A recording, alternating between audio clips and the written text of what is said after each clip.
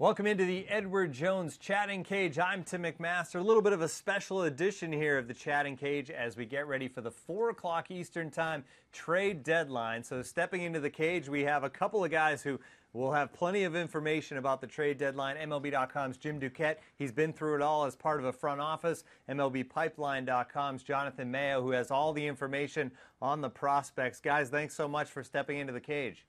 How are you, Tim? Always a pleasure. Yeah, it's going to be a lot of fun. We'll be on the air for 30 minutes here, so get your questions in. You know how to do it. Use that hashtag Chatting Cage to get your question in on Twitter. You can use the MLB Fans app. You can also click that Get in Line button and get on the air. Ask your own question of Jim and Jonathan.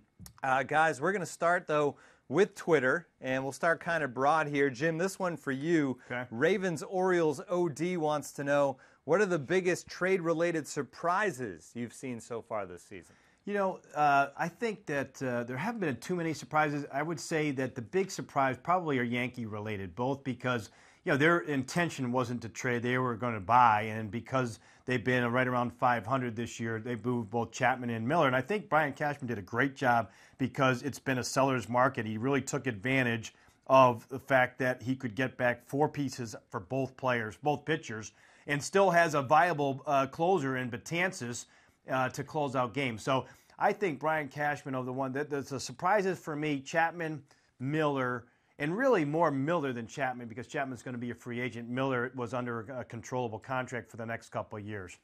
Am I allowed to weigh in on a question? Absolutely. Okay. You guys, if you want to both take a shot at anything, go right ahead. I know. I think probably the biggest surprise of all of that is now we're talking about the Yankees possibly having the best farm system in baseball, which is it doesn't roll off the tongue.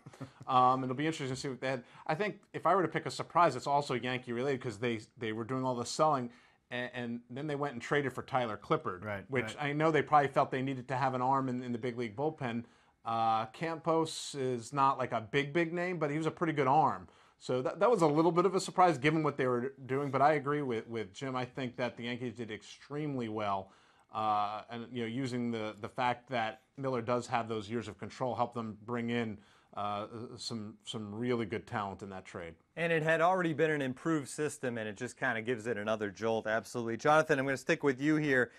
B. Hoffey on the MLB Fans app wants to know, what would the Red Sox need to give up to acquire Sale in your mind? You guys can both jump in on that, but on the prospect side of things, Jonathan, what types of talent down there on the farm for the Red Sox would they have to give up? Well, I mean, keep in mind that they've traded a good amount of their system to San Diego already. So, but they would have to part, I think, with one of their top 2 guys. So, either Yoan Moncada or Andrew Benintendi. I know John Heyman tweeted out something that they give up both. If that's what the White Sox are asking for, I hang up the phone if I'm the Red Sox. I don't give up both of those guys. But I think that given who Chris Sale is, they would have to give up one of those guys, and then some probably of their middle range guys. And they still have some talent in that system to choose from. But I don't think the White Sox would deal Sale if Moncada or Benintendi aren't involved. Yeah, totally agree. I think the White Sox, interestingly, it doesn't look like they're going to move him now because, listen, they were out there shopping him as they should be. At this time, if you want teams to overpay for him, they were asking for 4 top guys or, when I say top guys, I mean at varying levels, but it was absolutely going to have to be at least one of the guys that Jonathan mentioned. Probably a Rafael Devers is another name, and then 2 others in addition to that. And if you're the Red Sox, you're looking at, boy, that's expensive. Yeah, you control Sale, but the controllable pieces, the guys that you have, their quality under control for a long period of time, I'm not so sure that makes sense. And I don't even know if they match up. I don't know how much the White Sox really, in the end, wanted to move Sale. That, to me, is the biggest issue right now. I think you listen, to offers, and you ask for the moon, but you only move them if you get the moon, right? You're not going to suddenly decide, okay, well, that's close enough, we're going to do it. I think they can set the market, so to speak, and say this is what we want with whatever team they're talking with. And if they don't get it, then they just hold on to them, and they can always try again in the offseason or next season if they feel that they need to move them. Absolutely. There's time to do that, or there's time to try to get things turned around behind him with the White Sox. Absolutely. That's going to be a thing we're going to be following here over the next 4 hours. We will head back to Twitter, and We will check out Fantasy GM 18. This one's for you as well, Jim. Okay. In your experience as a GM, how did these final few hours before the deadline usually play out? I guess the question there is, how much are you on the phone? How do those conversations go? Well, this is the last 4 hours are really, it's the cat and mouse that you've been going through for the last week, 2 weeks. It's now coming to its final conclusion, and you can get some deals done. A lot of times the price tag comes down at the end. There's been some high prices out there on a Jeremy Hellickson or Jeffress with Milwaukee, Genmar Gomez. I mean, understandably so, because it's a seller's market. What you end up seeing is some of these teams who haven't done anything yet, the Rangers and the Dodgers, the teams that are in the mix, they end up looking at and waiting for that price tag. It's kind of an art there, but expecting the price tag to come down a little bit, and then you end up making a deal that way. But you have to really be prepared, have a good sense of the marketplace. I think now that Bruce is gone, that's going to clarify things a little bit more on what you can get for Reddick, or what's going to cost you for Reddick, and what it's going to cost you for Beltran. And that's how these things work. Now when you see another reliever go a little bit later, then it'll set the market for the next core group. So we saw a pretty expensive piece there for Andrew Miller go, but there's no other closer out there like Andrew Miller. So I think you work from there. And Jeffress is the next guy with a lot of saves, and same with Gomez, but they're not going to be able to get the same amount as Chapman or Miller. I'm curious, it seems that each year, Jim, there's more and more post non-waiver deadline moves. Yeah, that's if true. you're a general manager, are you less likely to blink as it used to be the case, because it seems that it's a little bit easier to get things done if you need to after this first deadline? Yeah, that's a good point. I think when they go through now, so then you start putting guys through waivers, and there's a lot of teams that are blocking, and there's a strategy to that too. So you don't see major guys get through, but you do see certain names get through, and so I do think that there is something there. Like we saw, I think last year with the Mets with Clippard, I believe he got through, and they made that deal in August. So there are good names out there. You do have to kind of pick and choose your spots there, though. It's not quite as there's not quite as many names that are available to you, obviously. So yeah, I do think you'll see plenty, like you said, Jonathan, where moves are made in August. Another half a dozen or more moves probably during the month. And it certainly seems like the asking prices for these big-name players has gone up and up and up, and maybe the value of prospects is kind of on the rise. Guys, we're going to go back to the MLB Fans app, and this is a question that at this point I think we know the answer to, but it'll let us get into that answer a little bit. Baseball 37 wants to know, will the Mets make a move before the 4 o'clock deadline? And it looks like they have guys with Jay Bruce. So let's get into that. Jim, how much do you know about this deal that looks like it's going to happen with Jay Bruce and the Mets? Well, the Mets been talking to the Reds about Bruce. They were also talking to the Brewers about Lucroy, but that price tag has continued to stay real high on Lucroy. Bruce, not so much. And it looks like they're going to go ahead and get this deal done. Now, there's been debate on who's going to be in the deal, so we're not quite sure yet. I've heard Brandon Nimmo's name for sure. That's something that you have to wait and see, the rest of them. But I've heard it's 3 players in particular. It's interesting to me is, Bruce, you look at that, they don't really have a spot. Center field is really the need. Lagares is out now. Conforto's been playing center field, but I do think it's going to push Granderson to center field, Bruce to right, Cespedes to left. Cespedes has been dealing with a couple of those injuries there to his hip and his leg, his hammy. So, but it does sound like this is going to be going to get done. They're on the verge of it, and Bruce will really help when it comes to hitting with runners in scoring position. As we know, Mets have been last in baseball almost all season.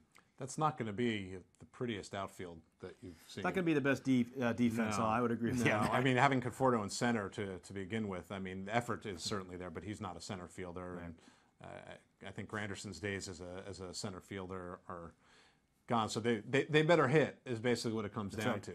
How about Jonathan? How about Nimmo? If it sounds like he's at least the guy that's involved in this. And we've seen him at the major league level this season, making his debut. He was drafted out of high school, I know. The Mets liked him a lot. He went through the minors. He kind of hit every stop along the way. Is he ready to go to Cincinnati and step right into the big league club at this point? I think so. It remains to be seen what his ceiling is. A lot of people see him as kind of a tweener. Maybe he's a 4th outfielder, but I think he could be a really good 4th outfielder. He's got a really advanced approach at the plate. He's going to draw walks. How much power he has, I think, will dictate what he is regularly. What you will get, though, is an unbelievable clubhouse guy a guy who's going to play hard every second that he's on a major league field in whatever role he has. So as the Reds kind of try to flip things over with some young talent, I think he's the kind of guy who eventually probably would even grow into a leadership role. You saw the energy and enthusiasm that he brought to the field once he got called up. I know people have been wondering, like, well, why is it taking him so long? If you keep in mind that he was drafted at a high school and didn't have a high school team, I actually think he's gotten to the big leagues faster than expected. And that advanced approach is something that was a bit surprising, given how little baseball he had kind of played during his high school days. But plus makeup guy, and it just remains to be seen, whether he's more than a fourth outfielder or a guy who can play every day, probably in a corner. Tim, one other thing on that is, I think Cincinnati is a perfect spot for Nimmo because they have a ton of young pitching. They don't have a lot of young position players, and they're going to play them. So to answer Jonathan's question, a lot of times you need to play, and if you're in a pennant race like the Mets and he goes in a little funk like you see on occasion, it's harder for them to keep him in the lineup. Cincinnati's going to have some patience with him and go ahead and give him a look. So we'll see. He's a top-of-the-lineup type of hitter, on-base percentage guy. Like he said, an advanced approach. We'll see if the power comes, but I think it's a good move for Cincy. Yeah, I think the one guy who's probably not real happy about this trade is Jesse Winker. Winker's he's one of their top prospects.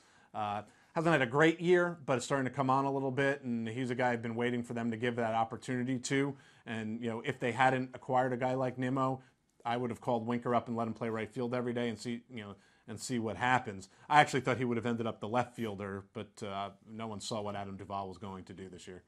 Great stuff, guys. There you have it. You get both sides of the trade, the prospect side, the move from both teams. This is the Edward Jones chatting cage. Get in line. Press that button. Get on the air like this fan that's joining us now. Go ahead. Tell us your name, where you're from, and go ahead with your question. All right, so my name's Cruz, and I wanted to know if the Houston Astros should trade for Chris Sale or Carlos Beltran. Well, I'll tell you, from the offensive side, it doesn't seem like I've talked to A.J. Hinch, their manager, every week, and on my show on the radio side, and and they don't feel like they need an offensive piece. They need pitching. So I think Beltran, and maybe they decided to go after Beltran, but right now it seems like they're going to go with Bregman, who they just brought up, and the Gurriel kid, the Cuban player that they're going to play in left field, or probably in left field, who is an experienced guy. They're going to bring him up, and then I think they need pitching personally. Starting pitching would be great. I don't think they're in on sale. It's going to be a real expensive ask there too, but I know that they've been a sleeper team, and everyone's kind of expecting in the industry for them to make a big deal. Yeah, I mean, they are one of the teams that have pieces to trade. Obviously, they're not going to trade Alex Bregman, but they have some other guys. I think they have enough of the DH kind of players within their own, either in the system or already on the big league level, that I don't know that Carlos Beltran would be the right fit, at least not for any kind of hefty price. Whether or not they have the high-end prospects to get Chris Sale, they would probably have to trade Bregman. But they've got Francis Martes. They've got David Paulino. They've got some young arms that would probably be of interest to some teams if they wanted to go out and even get a non-Chris Sale starting pitcher. Seems like everybody needs pitching, guys. Some starters, some relievers, and one team that I think you could say won the trade deadline a year ago was the Toronto Blue Jays. So we go back to Twitter for a question over there. Naden Canadian wants to know, will the Blue Jays acquire another pitcher or fall empty-handed? Well, I know this from talking to them, both Ross Atkins, Mark Shapiro, John Gibbons. They're looking for starting pitching because they got to move Aaron Sanchez to the bullpen at some point because of the innings pitch limit. So they've been knocking the door on Hellickson out of Philly. They were knocking on the door on Rich Hill. Rich Hill's certainly been dealing with this blister, but they could go down that road. We know they've had plenty of conversations over the years in trades already. They pulled off the trade for Donaldson not so long ago. So I do think that Toronto's going to find a starting pitcher before the end of the day. Yeah, I think one of the things that makes it difficult is that there's a long line. You're saying everyone needs pitching. So the Astros are looking for a starting pitcher. Everyone knows that the Pirates have been looking for starting pitching, and you haven't heard their name other than when they dealt Mark Melancon away. And they're not necessarily giving up on this season. So there are a lot of teams looking for that starting pitcher, not necessarily a Chris Sale level starting pitcher. and frankly, there aren't that many on the market to go get. So I think maybe we end up hearing a starting pitcher name or two that we haven't heard much from that ends up getting dealt to one of these teams when all is said and done. All right, back to Twitter here, guys. And this one, I guess, Jonathan, you can start up on this one. Yanks fan 27, and when you hear the question, you'll know why it's a Yankees fan, wants to know which prospects dealt so far could be the biggest difference makers for their new teams. Well, he probably wants me to start with the Yankees, and I think that makes sense. I mean, they brought in now their top 2 prospects in Clint Frazier in the Andrew Miller trade and Gleyber Torres in the Aroldis Chapman trade. Frazier will get there first. He's already in AAA. I think Yankee fans are going to enjoy him. He plays like his hair is on fire. And he's going to have to cut it, though. He is going to have to cut that that hair. Maybe locks for love, so he can donate it. But he probably has enough. But he plays extremely hard, and what he's managed to do in the last year and a half is kind of channel that energy. He used to be kind of an all-or-nothing kind of player. He works counts better. He hits to all fields. The power is legit. I think he's a 20-20 kind of guy. So I think he's probably first in line. But I think, all the big names that they got, Gleyber Torres you forget, he's only 19. He started this year really slow, but he was in the Carolina League at age 19. So he's way ahead of the curve. He's gotten better at shortstop, so I think he sticks there. And then keep an eye on Justice Sheffield. I'll stick with all Yankees to make this guy happy. Justice Sheffield is the lefty they got from Cleveland in the Andrew Miller trade. I like him a lot. Pitches with a chip on his shoulder because he's not the biggest guy in the world. He's been told he's not big enough, but he's got 3 above average to plus pitches, a lot of life on the fastball. If he can throw enough strikes, he's a starting pitcher, and he'll probably move to Double-A next year, so he's not even that far away. This is the Edward Jones Chatting Cage. Jim Duquette, Jonathan Mayo joining us. We're talking trade deadline as little over 3 hours to go until the doors close on the non-waiver trade deadline. We have another fan ready to go. Go ahead, tell us your name, where you're from, and ask your question. Hi, I'm Hank Roberts from Phoenix, Arizona. And I was wondering, what is the status of the Arizona Diamondbacks at the deadline? Are they trying to rebuild, or they've made some interesting moves here? They've made some interesting moves. Dave Stewart, Tony La Russa basically are in asking mode. I think they're talking about selling a piece or two, but nothing major. I think I've heard Daniel Hudson's name here recently. I already traded Brad Ziegler. They were open at one point to trading Shelby Miller, but there hasn't been a lot of interest because he has not pitched well. So just recently, Dave Stewart said he is not going to be traded. So, I think that what they're trying to do is kind of pick up the pieces from a disappointing season, trade off some of we'll call them the fringes, guys that are out there as free agents at the end of this year, and then push the reset button and hope that it gets better next year with their starting pitching. Yeah, I don't know that they have the personnel to make that big splash to bring in a ton of prospects kind of trade. I could see some of their guys being dealt after the deadline. Those are the kind of guys that get pushed through waivers. And then just see how some of the young pitchers do. Let Archie Bradley continue to throw every 5th day. Let Braden Shipley continue to throw every 5th day. Those are sort of the acquisitions that they made. And you'll get a really nice long look because those are the guys that are going to have to help them hit that reset button next year. Guys, Cubs fans obviously are locked in right now. We're going to go back to the MLB Fans app, and they traded away Gleyber Torres. Obviously, that was a big-time prospect that had the talent, but who knows where he would have fit into that Chicago team. Namoli Green wants to know, how are the top Cubs prospects doing so far this year, and which of them do you think has the best shot to make it at the major league level? Jonathan, we've seen a lot of them already make it to the major league level the last few years, but who's next? Probably, I guess, Ian Happ. Without looking at the top 30, but he's at the top of their list, and he's a college hitter taken in the 2015 draft who's moved quickly, and he is another guy that you don't necessarily know where he's going to play. He's playing. Jimenez is another guy. Well, Eloy Jimenez is tremendous, but he's down in low A ball, so it's going to take him a little while. He's hitting 342 now. I'd like to see him get promoted maybe near the end of the year, especially if they're in a playoff race in the Carolina League. I don't know where that stands. They did that with Torres last year. They moved him up, and he was tremendous. He helped them win a Carolina League championship. So you might see the same kind of thing. Jimenez is terrific. Happ is probably the next bat. You know, it's still more hitters than pitchers, but Happ is the next bat. But he's been playing second base. I mean, he's another one of those guys. Where is he going to fit in at the big league level? So he could be one of those guys that probably would be attractive to some other teams just because he's an advanced college hitter with some power. Good problem to have, though, Jim. Right? Nowhere to put these guys. Well, and most of their top prospects they brought up to the big leagues, you know, and so that's hard. And they have plenty still left. They traded, that's why they traded 4 for Chapman. But it does take a little bit of a reset in the minor leagues too when you have that much kind of movement to the major leagues, and then of course a trade like that. I do think, interestingly, the Cubs may make one more move. They were hunting for starting pitching, an upgraded starting pitching, which is not likely to happen. But they may add a bat corner outfield, like say left field. Like a Josh Reddick has certainly been rumored as a possibility of going there since he's a free agent at the end of the year in Oakland, and the Cubs have done deals in the past. All right, this is the Edward Jones Chatting Cage. Still time to get your questions in. Use the hashtag Chatting Cage. You can also use the MLB Fans app or get in line like this fan has done. Go ahead, fan, with your name, where you're from, and go ahead with your question.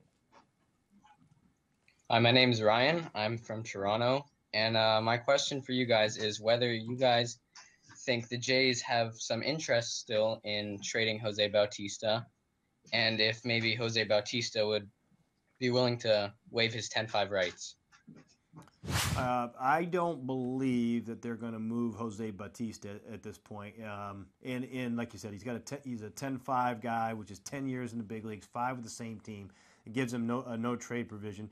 The tricky part, and we just saw it with Lucroy on a limited basis, is the Blue Jays could go down the road of making some kind of deal for Bautista. Bautista could say, there's no chance I'm going there. I won't accept it. And now he's upset and mad that the front office tried to trade him. I think if there was ever a window to do it, it would have been in the wintertime, but I don't think that there's a chance that he's going to get traded now.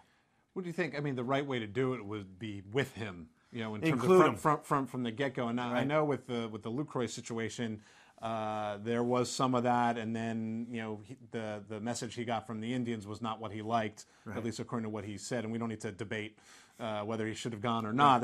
But I think the only way you could do something like that is really kind of in concert with the player, really out of respect for a guy like Jose Bautista and what he's meant to that organization. But to trade him away at this point while they're at the top of the AL East, I don't think it makes a whole lot of sense. Yeah, that window is only going to be open for so much longer for Toronto. Right. You got to keep all those bats in that lineup at least as long as you can. All right, we're going to go back to Twitter here, and hashtag Trades wants to know, who do you think have been the biggest winners of the trade deadline so far? This is kind of an overall question. We talked about surprises, guys, but how about just flat-out winners? And this can be either way, buyers or sellers. It's always hard, right now because we haven't seen it all. But so far, and again, if you want to, do you count the whole week or do you count the whole month? For an example, what the Red Sox have done over the last few weeks since the All-Star break, getting Brad Ziegler and Drew Pomeranz. That should count as a deadline. You're in the month of July, it counts for deadline deals. So I think that they certainly were better. Andrew Miller, getting him for Cleveland, that's a huge deal. And I think the Yankees overall, the number of prospects they got. Right now, and I have to write a piece for MLB.com at the end of the day for the 3 top winners, they would be my 3 winners, but I think there's still a lot of movement to happen. Yeah, obviously I look at it from the prospect standpoint. So what the Yankees have been able to do, I think they've done a very, very good job in terms of leveraging the value of their players. The extra control for Andrew Miller, I think, certainly helped them bring in more talent. To bring in 4 players for a relief pitcher, to me is a really good get. And I'll add something to the Indians being winners. Not only did they get Andrew Miller, but they may look back at the fact that they didn't get Jonathan Lucroy as a win because of who they didn't end up trading. When Francisco Mejia is ready to be their everyday catcher at the big league level, they may decide, thank goodness. Meanwhile, he's got a 42-game hitting streak going in the minors. People don't realize quite how good he might end up being. I'm not saying that it wouldn't have been worthwhile for them to bring in Lucroy to go for it right now. They weren't giving up top prospects. They didn't have to give up Bradley Zimmer. That's another win for them that they were able to hold on to one of those guys.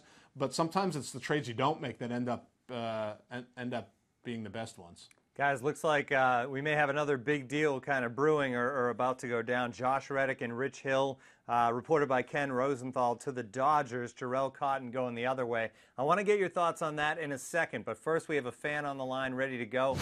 Fan, just tell us your name, where you're from, and go ahead with your question. Hi, I'm Matt from Long Island. Which prospects do you guys think will have a big contribution down the line in their careers? I know we keep going back to the Yankees, but why don't I start with the Padres and talk about Anderson Espinoza for a second? And I think that's interesting. It's very clear that A.J. Preller likes high upside, high ceiling players. He went after them aggressively when he was in charge of international scouting for the Rangers. Since he's tried to hit the reset button in the farm system of the Padres, that's what he's gone after. And Anderson Espinoza has an electric arm, but he's in low A, and he's a 6-foot right-hander, so you have to wait and see what happens. Advanced feel for 3 above average to plus pitches, though, for an 18-year-old. So he's kind of the one that's exciting to see what he does. And then obviously the Yankees guys, Clint Frazier of all of them will probably be the first one to hit the big leagues. Guys, let's go back to that trade real quick. It's being reported, Reddick and Hill and Duke, you mentioned once Jay Bruce was off the board, we may see Reddick go quickly. This is very quickly, but Jarrell Cotton going the other way to Oakland. So first deal as a whole, obviously the Dodgers had to add some pitching with the up-in-the-air situation of Clayton Kershaw, and the outfielder a huge lift as well. So the Dodgers get 2 pieces in one deal, Duke. Well, they fill 2 spots, and it doesn't happen very often with the same team, but this is one of those where the Dodgers stayed on top of Oakland.